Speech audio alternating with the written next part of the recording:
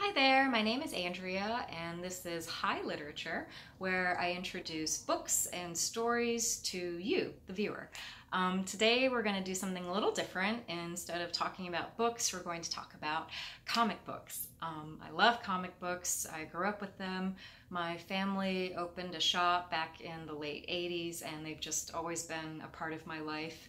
And there was one comic in particular, actually I guess it's a graphic novel, that came out, I want to say I was 7 or so, and as soon as I saw the cover, I just wanted to read it so bad. It looked so cool, but I couldn't because it was sealed, so I wasn't able to just read it without tearing it open, and that was not something my parents were going to let me do, so I never read it, and today I'm finally going to get to see what this is.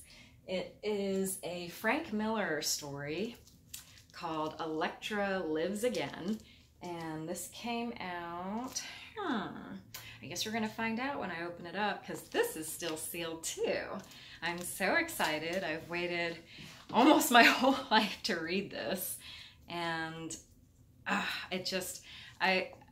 cheated a little and read a little bit about it on the internet, but other than that, I don't know anything of what it's about, just that it's a Frank Miller story, and apparently from what I gathered online, not one that he talks about a lot for, I guess, some kind of falling out he had with Marvel regarding the character. So I guess there was some drama there, and as such, this isn't a story he talks about a lot, but yeah, I love Frank Miller. I've read like some of his other works. Like this is a copy that was given to retailers only. So since we had the shop, we got one, and it's Sin City, The Hard Goodbye. And it's in this really nice leather-bound edition with this nice gold foil here on the cover. And I would not recommend this for younger readers. It is very salty. Maybe for high school and up, but elementary and middle school, not so much. The other stuff that he did that he's really well known for are his Batman stories. He did, let's see here, this is The Dark Knight Returns and The Dark Knight Strikes Again, and these are awesome. This is the 30th anniversary edition, and the introductions by Frank Miller himself and Brian Azzarello.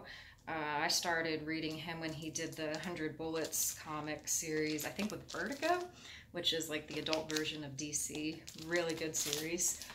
And yeah, now I have this guy. So we're going to open it together.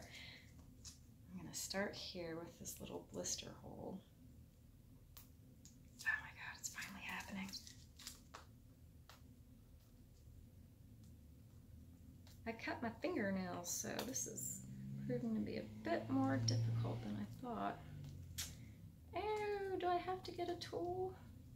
I can't just use my, there we go. Come on. Yeah.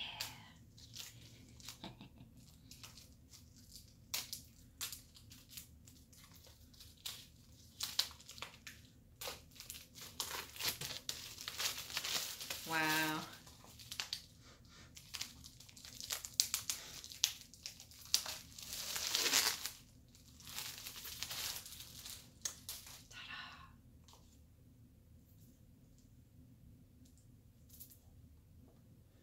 Whew.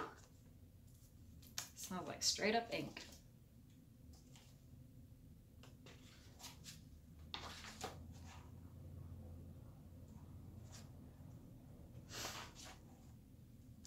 $19.90. So yeah, I was 7.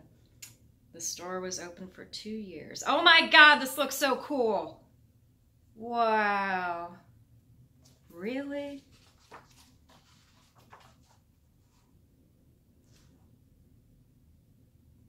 Script and line art by Frank Miller. The color art is by Lynn Varley, which you see here. Where do we go? Yeah, Miller and Varley. So Varley did the coloring.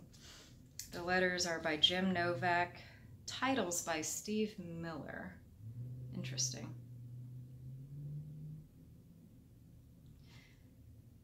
Elektra created by Frank Miller. Yeah, he created this character and had some kind of deal with Marvel. Sorry, this focus is going out. There we go. To never use the character again after he finished it with this Daredevil line he was doing.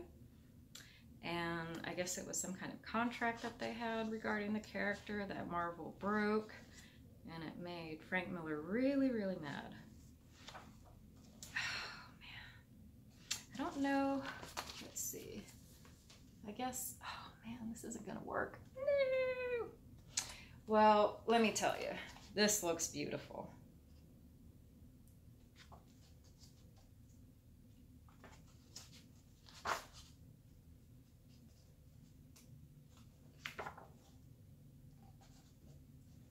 I don't know how well you can see, but just to get an idea, I mean, how cool does that look?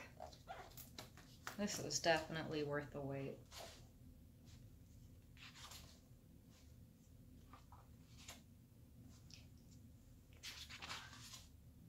I revisited the Sin City book recently, and it's cool seeing this in color after seeing all the black and white art in Sin City.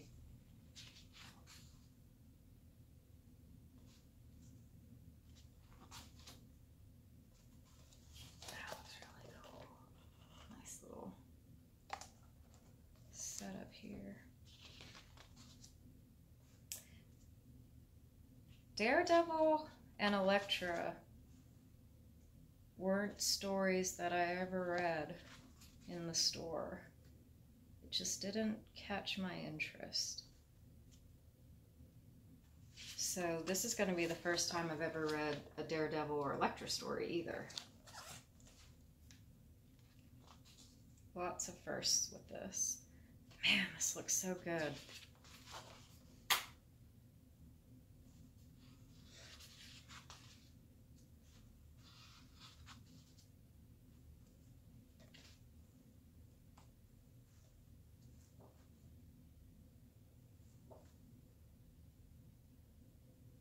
Neat. It kind of reminds me of the Ninja Turtles. Like there's art like this right here. I guess he's training, and just the way the art looks really reminds me of, let's see if I can find it. Where are you, turtles? Ooh, it's way back there. Yeah, I'm not moving all that. But, yes. Very reminiscent of Eastman and Laird. Ah, that looks so cool. That's a nice full page shot right there of Elektra. It looks like she's about to rain some death down on some people.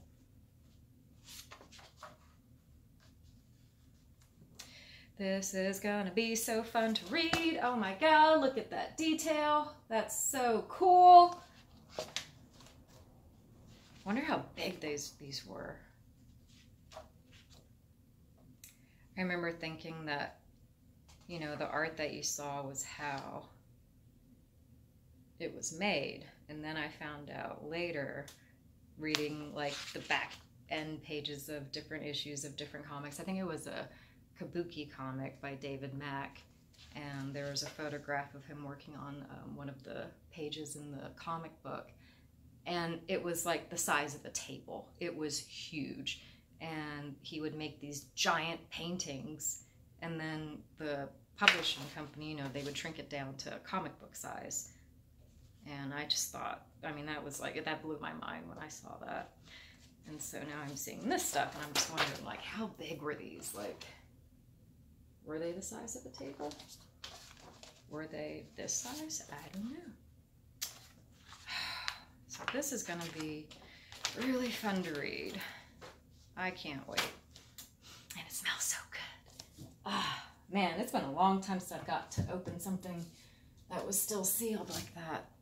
So I'm going to sit and read this, and after I'm finished, I'll come back and make another video and talk about what the story is and dive into a little more of like the history of the character and how Frank Miller came to create Elektra and all that good stuff. So yeah, if you're into comic books, please come back and we'll talk about this some more. Thanks. Bye.